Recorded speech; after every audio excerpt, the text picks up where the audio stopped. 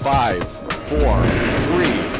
What rocket is best is an argument had daily on spaceflight forums around the internet. Nobody though can deny that the Saturn V and Falcon Heavy are the biggest, heaviest, and most powerful American launch vehicles ever produced.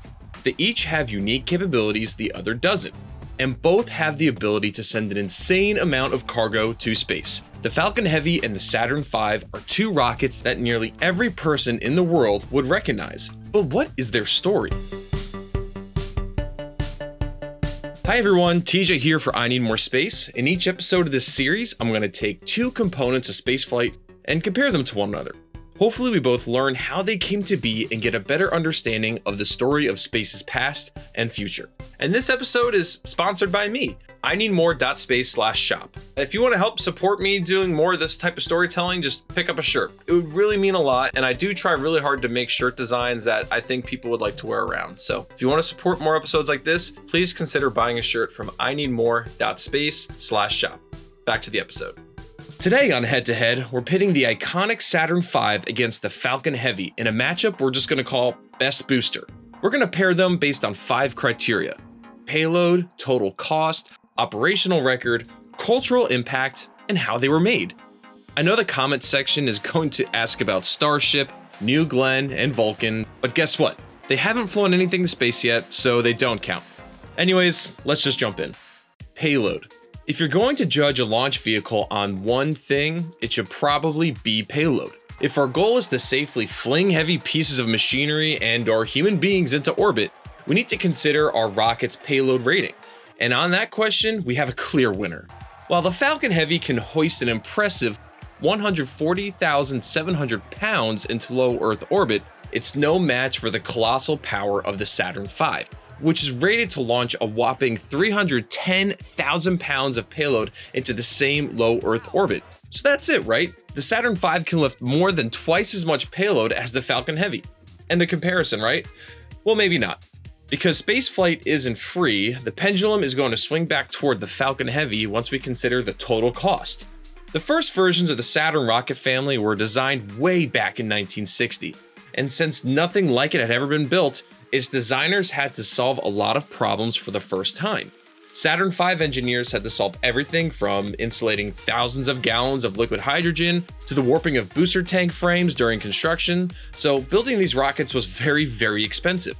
By NASA's own estimates, the Saturn V program cost about $42 billion in today's dollars, and each individual launch cost $1.23 billion, with about 60% of that price tag being the Saturn V itself.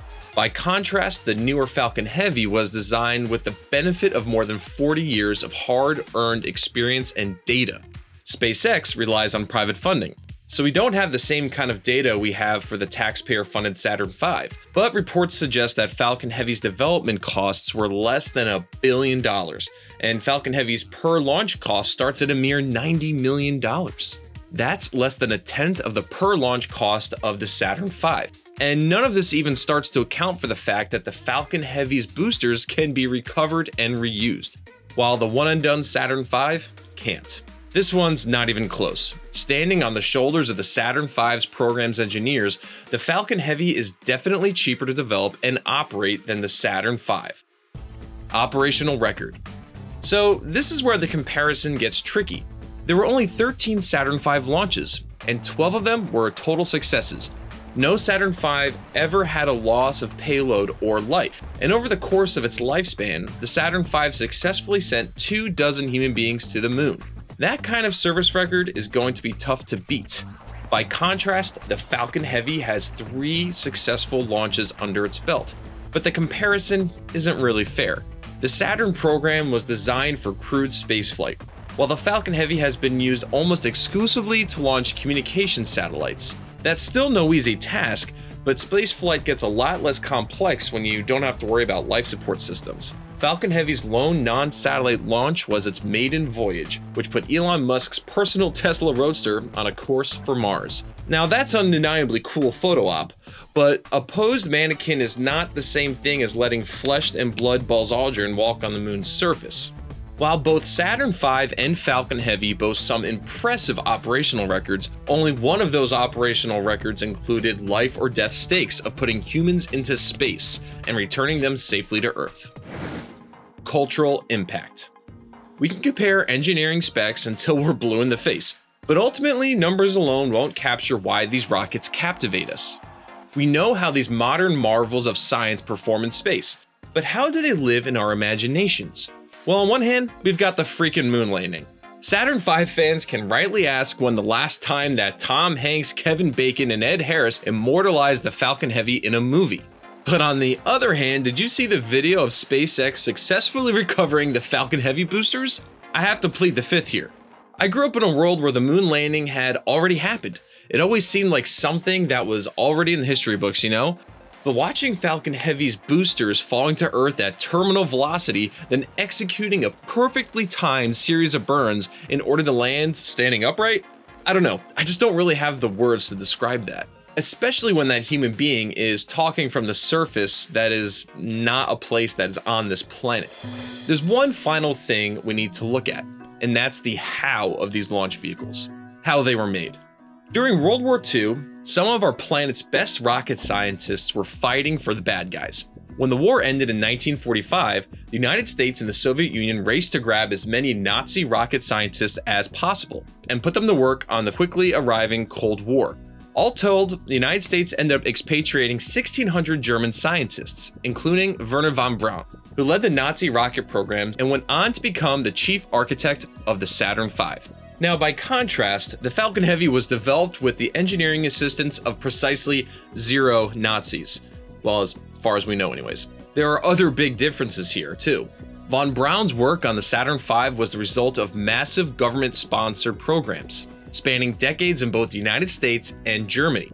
He worked in concert with both academia and the private sector, too, with each of the Saturn V stages being farmed out to different companies. The public-private partnership helped NASA recover from the embarrassment of Sputnik and win the race to the moon. On the other hand, Elon Musk's SpaceX is a single company, run on private money. It's not in the business of proving that we can go to the moon, it is in the business of being a business. SpaceX wants to turn a profit in a way that NASA never did, and SpaceX designed its rockets differently than NASA because SpaceX's rockets are not intended to perform the same mission as NASA rockets. On this one, I'm torn. It's a little apples to oranges, but Falcon Heavy is smaller, cheaper, and the no Nazi thing has to count for something. So there you have it. Which booster would you prefer to fly with today? Let me know in the poll above. Over the near term, we're going to see a lot more Falcon Heavy launches than Saturn V launches. Sadly, the infrastructure for the Saturn V is long gone and in the history books, but the Saturn V is still the gold standard in human-rated, super heavy lift launches. And if Elon Musk wants to send more than a mannequin to Mars, Falcon Heavy has got a long way to go before it catches up with the old Saturn V. If you have your own opinions on how the Saturn V and Falcon Heavy stack up, I hope you'll drop them in the comment section below.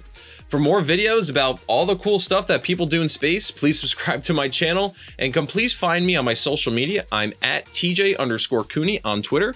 I post daily videos and photos about spaceflight and just things I find neat. So thanks for watching and I hope to see you soon. All right, bye.